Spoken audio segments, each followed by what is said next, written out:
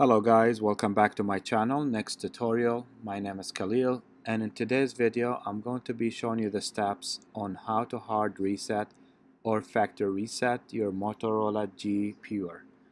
This particular device is with Boost Mobile, and this tutorial should work on any similar devices. As you see, this device has a passcode. What we're going to do, we're going to power off the device in order to start the reset process. So go ahead and power off the device. Once the device is completely turned off, there are two buttons you would need to reset this device. They're located on the side, and they are the power key and the volume down key. You would need to press these two buttons at the same time. Press and hold until the device powers on. So let's go ahead and press these two buttons. Once the device powers on, release all the buttons. It will take you to this screen. Scroll down to where it says the recovery mode. Then you want to press the power key to confirm. Once you do that, it will restart and take you to no command screen.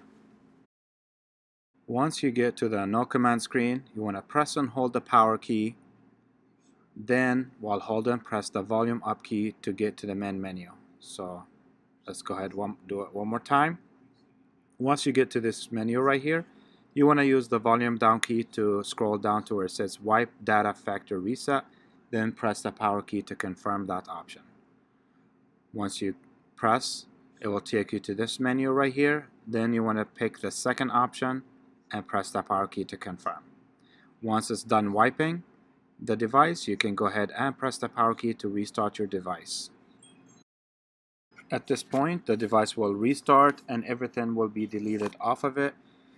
If you found this video helpful to you, make sure to hit the like and subscribe to my channel for more helpful videos. And thank you guys for your support and for watching. I will see you next time.